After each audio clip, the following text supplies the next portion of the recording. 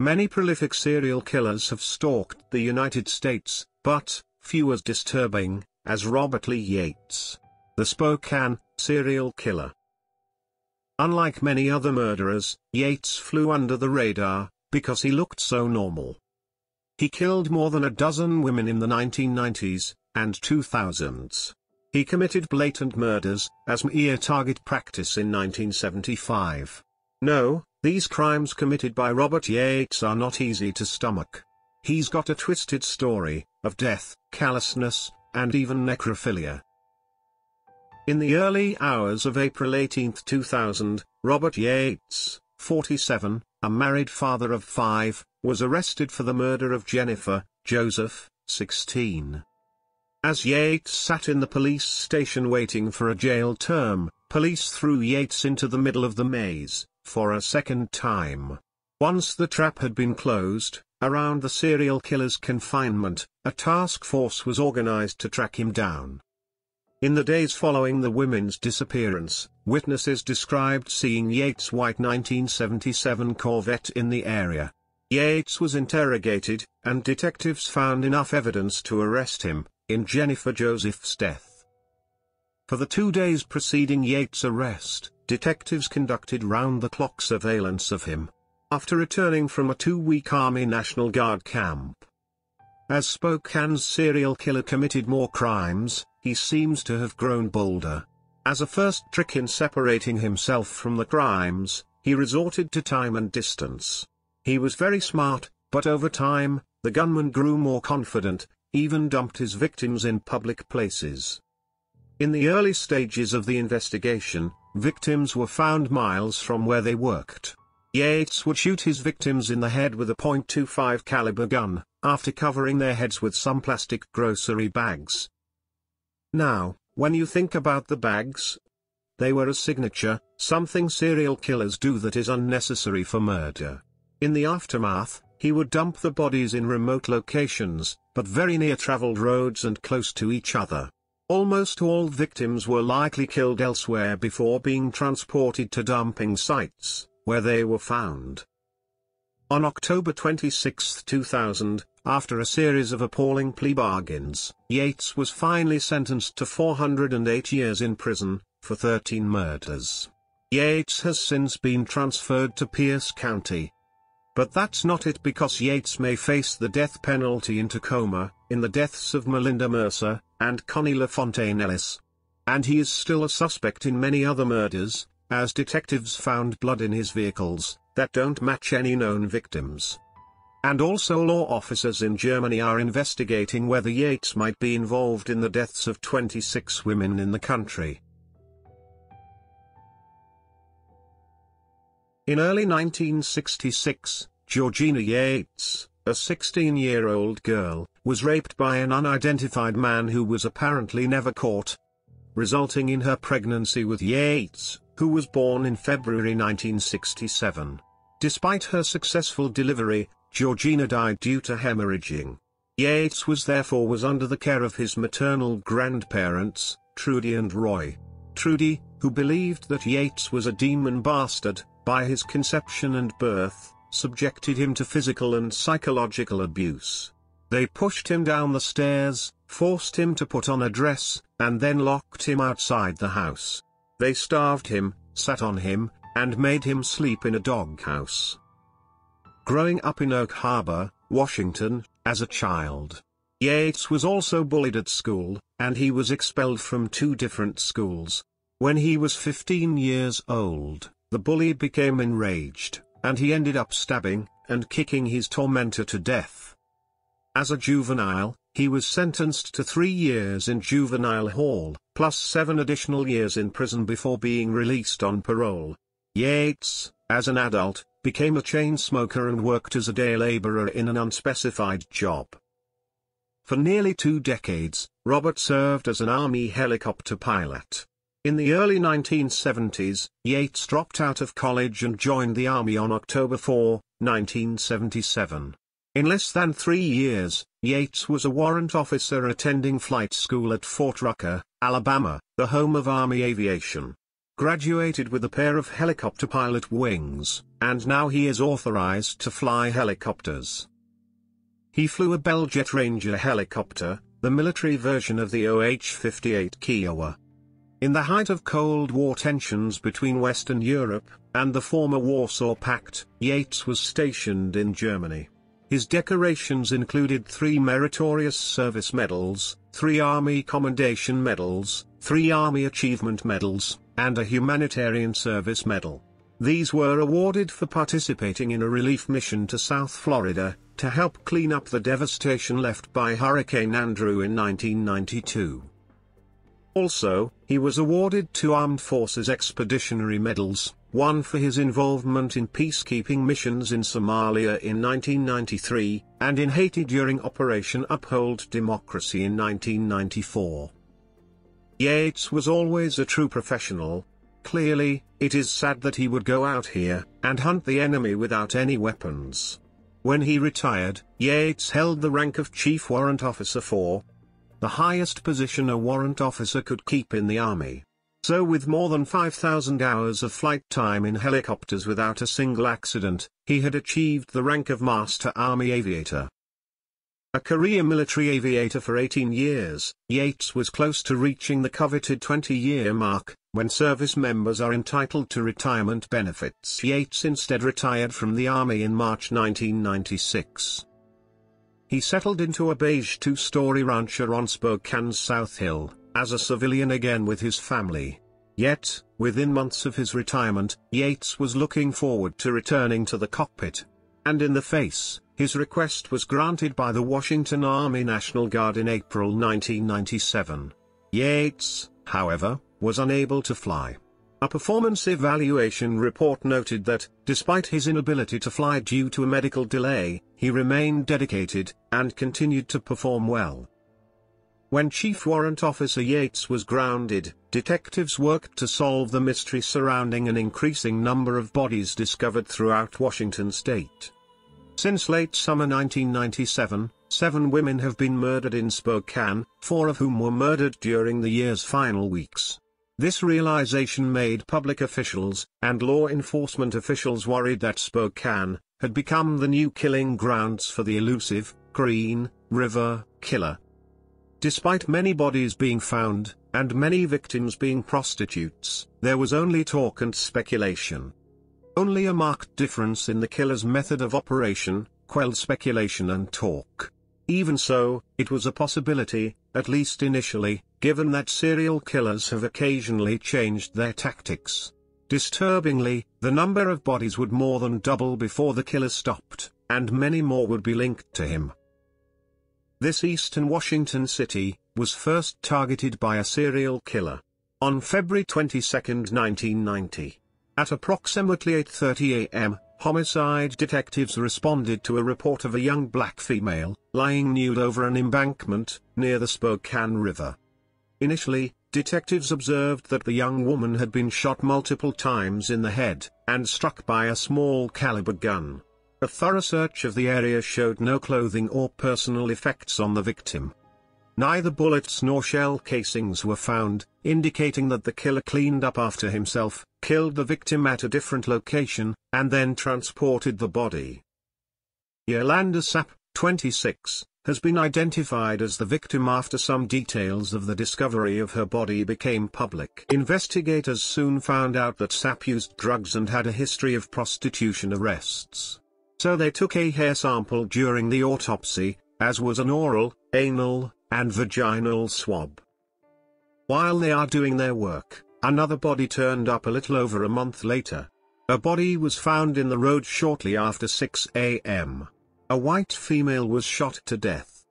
The victim was eventually identified as Nikki Lowe, a 34-year-old prostitute and drug addict. She had a .22 caliber bullet recovered from her head, and her body smelled strongly of oil. Even though detectives investigating the murders of Yolanda and Nikki were pretty confident that both women were murdered by the same killer, little progress was made in the investigation over the next 7 weeks. And no other bodies were found either, leaving investigators wondering whether the killer had moved to another area or hiding out. Fortunately, they were not left in the dark for too long. On May 15, 1990, the Sheriff's Department received a report about a body found near the Spokane riverbanks in the Trent Pines area. The victim was a white female, who was nude except for a few rings on her fingers. She also had contusions on her head, so investigators believe she was beaten. She was identified as Kathleen Brisbois, 38. Kathleen also had bullets recovered from her head. And traces such as hair and fibers were sent to the state crime lab. 3 females, same autopsy results and all believed to be related to prostitution. So, investigators have no doubt by now that they are dealing with a serial killer.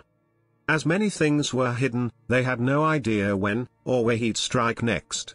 Until then, they weren't close to identifying the killer, and everyone realized he could leave a lot of bodies in his wake before getting caught.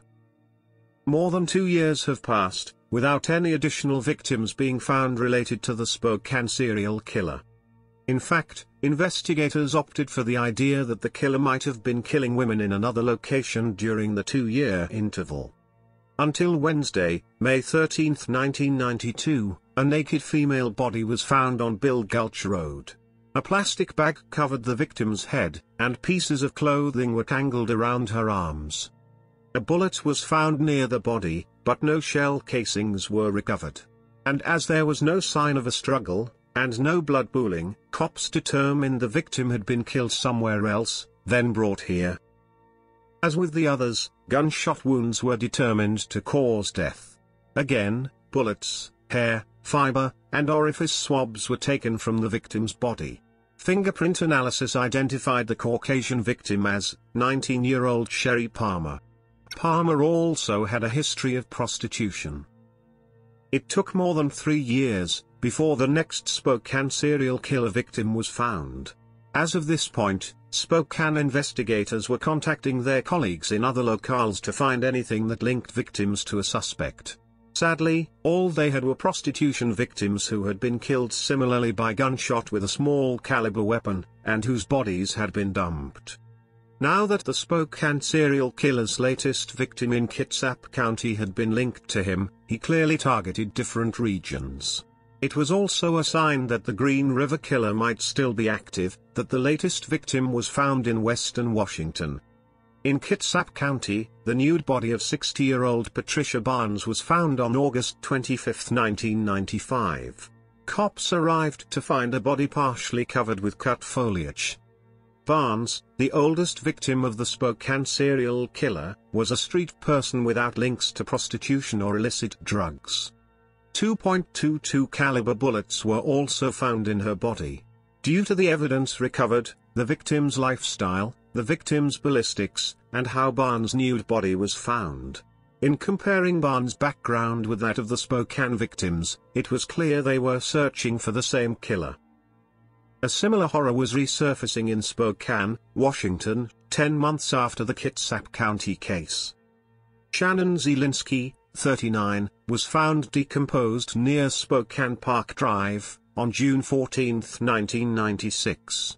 Zielinski was clad in a short gray dress, unlike prior victims who were all naked.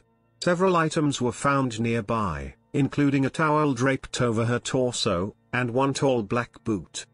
The shell casing was found at the scene, and, like the others, there was little blood pooling, suggesting that she had been killed elsewhere. She was also shot to death. Investigator Hill discovered that Zielinski had a history of prostitution and drug use. And sadly, toxicology tests were impossible due to the decomposition of her body. Spokane detectives had a busy day on Tuesday, August 26, 1997, when it was more than a year after Zielinski's body was found, when 2 more bodies were found. It was that of 20-year-old Heather Hernandez, a well-known prostitute. The decomposing remains of Hernandez were found in a field wearing only a shirt and a bra. She had been killed by 2 shots in the head. In another location of Spokane, investigating the discovery of the body of an Asian female in Forker Road. It was later determined that the body belonged to a 16-year-old girl, named Jennifer Joseph. An investigator from the crime scene found a light blue towel and a used condom. Like all others, investigation indicates she was killed elsewhere and then transported here. There were multiple gunshot wounds to the body. 3 small stud-type earrings had pale stones in her left ear during her autopsy. Still, there were only 2 in her right ear, indicating that one of the earrings was dropped when her killer assaulted her. Also, 1 false eyelash had disappeared from the victim's body, so it likely came off during the encounter with the killer. The police found out that another prostitute working with her in the East Sprague area last saw Joseph alive at 11:35 p.m. on August 16. The prostitute last saw Joseph traveling eastbound on Thor in the company of a white male, approximately 30 to 40 years old, in a car believed to have been a white Corvette. In the end, it turned out that the car would be the first actual link in the case that tied any of the victims to a suspect that could be identified. At the time, undercover officers were in the places where prostitutes were known. When a police officer came into contact with 45-year-old Robert Yates. Yates, driving a 1977 white Corvette, was pulled over for a minor traffic infraction on September 24, 1997. He was cited and allowed to proceed. Yet, since the patrolman had written in his report, Yates drove a Camaro and had not noticed Yates' Corvette, and the murder of Jennifer Joseph. The link was not identified immediately. In fact, the task force did not realize the connection until after they checked the Camaro's registration, and found that it was, in fact, a Corvette. While this was taking place, the bodies continued to pile up. A local resident came across a decomposing body on November 5, 1997, in Hangman Valley Road. A shallow grave was dug around the body in an apparent attempt to conceal it. The body was found naked, but a blouse had been recovered from the grave. Upon completion of the autopsy, it was discovered that the corpse was Darla Scott, 29, who had a long history of prostitution and drug arrests. A gunshot may have been fired at Scott, and a plastic bag was found warped on Scott's head. In the meantime, another body was discovered in the state's western area, a month after the first. The Tacoma Police Department responded on December 7, 1997, to a report that a body had been found in Adams Street in Tacoma, Washington. The body was found nude, partially obscured by brush. It was believed that the victim's clothes were strewn over her body, and she had plastic bags covering her head. A casing from a .25 caliber spent shell was also found at the scene. Upon further examination of the body, it was discovered to be 34-year-old Melinda Mercer. Mercer had a history of prostitution and drug abuse. She died of gunshot wounds to the head. A second body was found on December 17, 1997, in the same area of Spokane where Scott's body had been found in November. The body of the woman, who was fully clothed, but had plastic bags tied around her head, was thrown over the side of a steep embankment, where it fell down the slope, and came to rest about 25 feet away from the edge of the road. Shawn Johnson, 36, was later identified as the body found in the creek, and she had been shot multiple times. The mummy was processed for evidence, and many items were recovered, including hairs and fibers. Sadly, the bodies of 2 more Caucasian females were found the day after Christmas, on December 26, 1997. The 2 bodies found this time was fully clothed, except for missing their shoes. However, such was not the case with many other corpses. Both bodies were covered with dead plant matter. The 2 victims have been identified as Laurel Wasson, 31, and Sean McClenahan, 39. Each of the victims had 3 plastic bags covering their heads, and an autopsy determined that they had been shot to death. Investigators don't make any progress, but they only collect bodies. Sunny Oster, 41, found February 8, 1998. Her remains are found in a wooded area in western Spokane County. 3 plastic bags cover her head. The cause of death is 2 gunshots to the head. In April 1998, Linda Mabin's body was found near Wasson's and McClenahan's discovery 2 months earlier. Like Wasson and McClenahan, Mabin's body was covered in vegetation that did not grow in the area. This helps support the investigation's theory that the plant material may have come from the killer's home. It was found that Mabin's body was fully clothed and plastic bags on her head. She also had been badly decomposed, and there had been animals that had disturbed her body. From the scene, it had been apparent that it had been there for some time. Further investigation revealed that Mabin had an extensive history of using illicit drugs, especially crack cocaine. Again in the early hours of Tuesday, July 7, 1998, a body of a white female was found in a vacant lot near Coastline Street in Spokane. The body was later identified as Michelin Durning, 47, died of gunshot wounds, and meth was found in her body as the cause of death. Her body was covered with a large amount of grass. As of Tuesday, October 13, 1998, the body of 35-year-old Connie LaFontaine, in Tacoma, Washington. When cops responded, they found that the body was badly decomposed, had 3 plastic bags over the head, and she had sustained a gunshot wound to the head.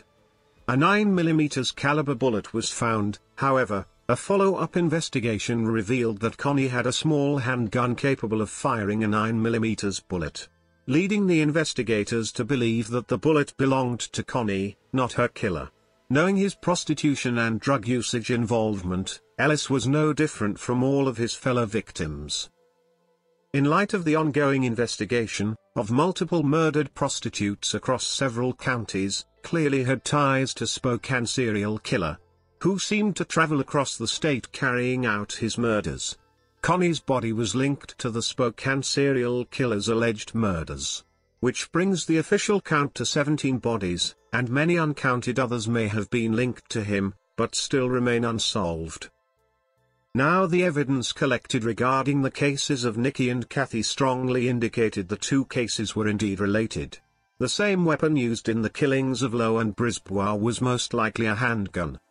And when the crime lab examined the ballistic evidence in Patricia's case, it found bullets in her body had been too badly damaged after passing through muscles and bones. Also, it was ruled that the firearms evidence from the Zielinski case wasn't adequate compared to bullet fragments recovered from other victims. It was determined that Zielinski had been shot with a semi-automatic pistol, and the bullets recovered from Zielinski's body were manufactured by a brand called Magtech, which had limited availability within Illinois. It appears that the firearms evidence in the Hernandez, Wasson, Mabin, had been shot with most likely a semi-automatic pistol.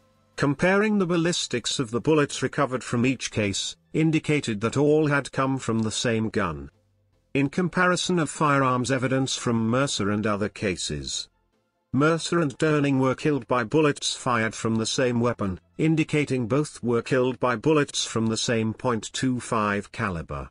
But the evidence linking those 2 cases bore only similarities, and it wasn't conclusively shown that bullets from the same gun killed both women. Human sperm was found in the orifices and cavities of Scott, Johnson, Wasson, McClenahan, Mercer, Durning, and Oster, and the condom recovered from Mabin during autopsies. The DNA evidence of the sperm pointed to a single individual. On top, each victim should have had some money at the time of their death, since prostitutes are normally paid in advance. So it appears they were robbed before or after the murders. As they had been doing for some time now, the Spokane Serial Killer Task Force was out in numbers on November 10, 1998. In less than a month since Connie was killed on the other side of the state, cops knew it was only a matter of time before he struck again. Indeed, it was 1:20 a.m., on 1st and Crest Line, officers observed a man driving a silver 1985 Honda Civic to pull over and pick up a known prostitute, Jennifer Robinson. This was the second encounter the task force had with Robert Yates during its investigation. Yates told the police officer he had been instructed by Jennifer's father to drive to the area, find Jennifer, and bring her home. As Robinson acknowledged knowing Yates, there was little he could do. So, having been unable to arrest either of them, the officer took a field report, which reached the task force. At the time, Robinson didn't realize how lucky she was. The task force detectives became aware of a report on August 1, 1998, as the investigation into the prostitute murders neared 1999. The report said Christine Smith, 30, was robbed and assaulted while working as a prostitute on East Sprague. Smith told the police she was being picked up by a date in a black 70s model van with orange exterior paint. A wood-framed bed with a mattress sat in the back, with dark brown vinyl seats. It was described as a white man, approximately 50 years old, 5 feet 10 inches tall, 175 pounds, sandy blonde hair, and no sign of nervousness or alcohol use. After negotiating a price, she told him to park behind 5th Street Clinic. He told her he was a helicopter pilot with the National Guard en route to the location. She had asked the man if he was the psycho killer, and he replied, he wasn't. He told her he had 5 children and would not do that. The man gave her $40 for oral sex in the parking lot. On the raised mattress at the van's rear, they performed oral sex for 7 minutes. He remained erect the entire time, she said. After 7 minutes, he hit her over the head with something. She almost lost consciousness. Then she fell backward. The man told her to return his money. To her horror, she couldn't find the handle to the sliding side door. She started making her way to the van's front during that time. The woman, bleeding profusely from her head, managed to make it to the front seat area, and out of the passenger door. As Smith fled for her life, she managed to make it to nearby rehabilitation center, where she received help from a security guard. And as soon as she left, she contacted the police and detailed what had happened to her. As the investigation progressed from day to day, and month to month, the task force detectives became more and more convinced that Yates was the man responsible for the crime. He fit the general description of the suspect who had attacked Smith, right down to the pockmarked face, his clothes, and the fact that he drove a white Corvette and a Honda Civic. They also learned that he was a member of the Washington National Guard, and served in the capacity of a helicopter pilot. One of the detectives from the task force paid a visit to the Yates home in Spokane, on September 14, 1999. Yates wasn't at home, so detective left a message for Yates to contact as soon as possible. Yates complied and contacted them, then arrangements were made for them to meet. In the hotel's lobby, detectives greeted Yates and brought him into an interrogation room. They informed him that his name had surfaced with the serial murder investigation. He was not considered a suspect at that point, that he didn't have to answer any questions and that he was free to leave at any time. Yates agreed that he understood the situation. The first question Yates was asked was about the contact he had made with the girl and the police on November 10, 1998. Yates basically repeated the same story. He had been instructed to pick her up by her father. Still, Yates remained committed to the story. When asked to recall the girl's name, he could not recall it, but he believed that her name was Jennifer. When asked what her father's name, he could not remember. Upon being asked how he knew Jennifer's father, he said that the two had worked together briefly. Continuing his response to their questions, Yates said he had driven the young woman to her home, located 2 blocks from Mission Avenue. Detectives told Yates they did not believe his story bluntly. Acts of prostitution, drugs, and other minor offenses are not important to their inquiry. If he admitted to such acts, he would not face any consequences. The investigators also reminded him that the impetus of their investigation was about the murders, and that lying to them would only raise suspicions. He insisted he was telling the truth, when they pointed out that he could contact Jennifer's father and check his story. As he returned to work at Patrol on East Riverside in Spokane, he owned the white Corvette but sold it to a friend.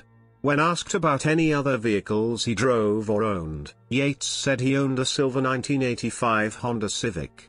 He said he had access to vehicles at work but drove them sparingly and never took them home. Next, They asked if he had been in contact with prostitutes. He said he had not been involved with any other prostitutes in Spokane.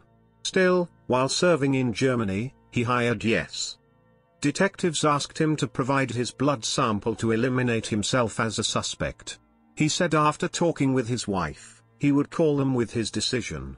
After leaving the building, he called back to say he would not provide the requested blood sample. Jennifer Robinson was contacted the day after Yates met with detectives from the task force. As she told investigators, she remembered the Yates and police incident. She explained that she and Yates had agreed to perform oral sex for him for $20. As soon as the police stopped them, she instructed Yates to tell them the story about her father, which she said wasn't true. Her father didn't live in Spokane, and he had never worked with Yates. Having determined that Yates lied to them, the detectives considered him an even stronger suspect in the murders. It was decided to contact the friend Yates had sold the white Corvette to. The current Corvette owner said she purchased it from Yates in May 1998. Yates owned the Corvette between September 1994 and May 1998. During questioning, the new owner said Yates told her he had changed the car's carpet a year earlier. Yates owned the Corvette for 2 years, during which the carpet was changed twice. This was unusual unless the carpet was damaged or stained. During the search of the vehicle, several fiber samples were taken from numerous locations in the vehicle. Yates owned several vehicles while in patrol's employ, including a mid-80s model Ford pickup, perhaps a 4x4, and a van. Yates obtained the van 2 to 3 months before his encounter with Christine Smith, who escaped in August 1998. Christine described her attacker as driving the same van. During his interview with the task force detectives, Yates failed to mention either of these vehicles. They puzzled. Investigators from the task force learned on April 5, 2000, that the fibers recovered from the Corvette closely matched those recovered during the Jennifer Joseph murder investigation. The task force believes that additional evidence about the murder of Joseph may be found inside the Corvette, so it impounded the vehicle for further testing. On the passenger side of the floorboard, they noted a white button, and they found the seat belt buckle and attaching device stained with blood. Several areas of both the driver's and passenger's seats were swabbed and tested chemically for blood, and the tests were positive. They also found traces of dried blood and blood stains on the bottom of the passenger seat and several stains on the passenger side floorboard. DNA was extracted from 3 stains that responded to a chemical test for blood. It was determined that the blood was from the same person. Jennifer Joseph's blood samples were taken from her parents, and DNA was extracted. Blood samples from Joseph's parents, and blood stains found inside the Corvette closely matched. Also, the detectives found that the white button inside the Corvette, made from white mother of pearl, was similar to one found on Jennifer Joseph's blouse.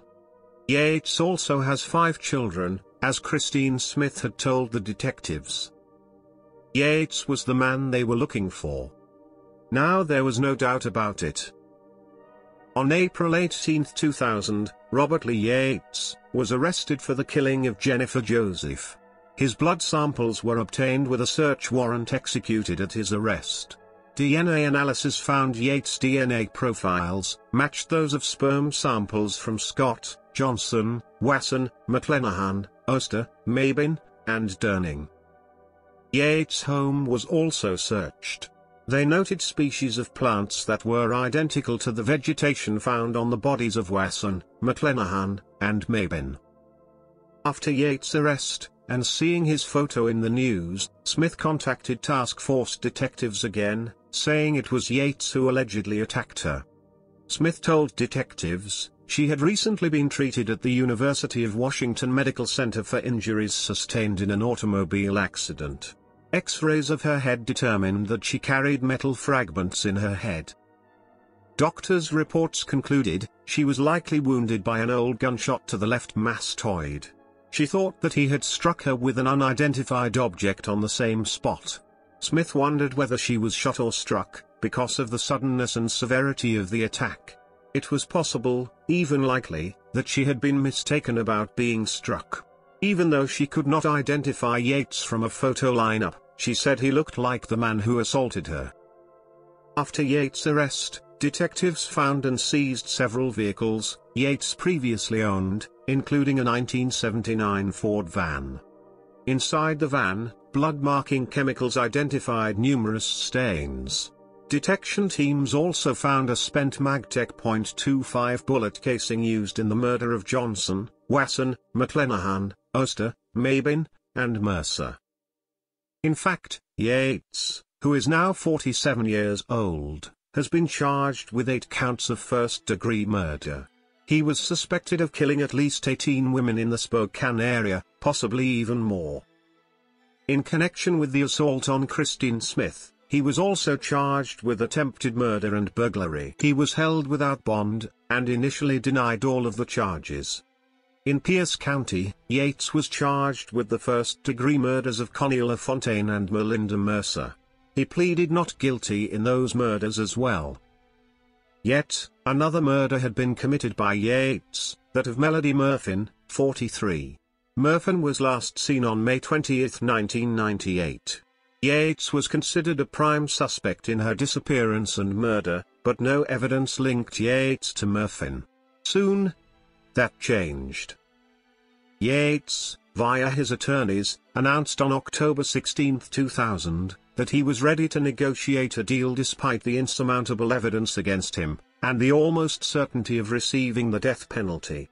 Yates offered to plead guilty to 13 counts of first-degree murder, and 1 count of attempted first-degree murder in exchange for life in prison. But not to the charges facing him in Pierce County. He also promised to lead the cops to Melody Murfin's body. In the end, Yates agreed with the authorities and drew a map of his house yard, after agreeing to his offer's terms. They spent about 2 hours digging in the yard of Yates' former home, before they found what they were looking for. They found her remains buried 8 inches below, 1 foot from Yates' bedroom window. A few weeks later, Yates kept his word and pleaded guilty to 13 of the murders that the task force had been investigating. In the weeks leading up to the indictment, Yates claimed that he felt remorse for the crimes that he had committed. While hissing and jeering filled the courtroom, he made the following remarks. "I have taken away the love, the compassion, and the tenderness of your loved ones, and left the grief and bitterness. I have turned to God to help me overcome my guilt and shame. I pray that He will replace your pain with peace." In the end, Yates was sentenced to 408 years in prison, for one of the worst murder sprees in American history. Despite this, a court ruled in 2018 that the death penalty was unconstitutional in the state. It was once thought that Yates would be executed. Still, he has now been sentenced to life without parole, at the Washington State Penitentiary, where he once served time on death row. Yates, that horrible person, took a lot of innocent souls. I am fully aware of the limitless wrong choices they have made, but that does not allow him to take a young girl's mother, and bury her in his yard. At the same time, his family walks around her mother for 2.5 years. That's just evil. The man doesn't deserve to see daylight or family again. For the rest of his life, he should be tortured in prison. Thank you for watching. Be careful out there.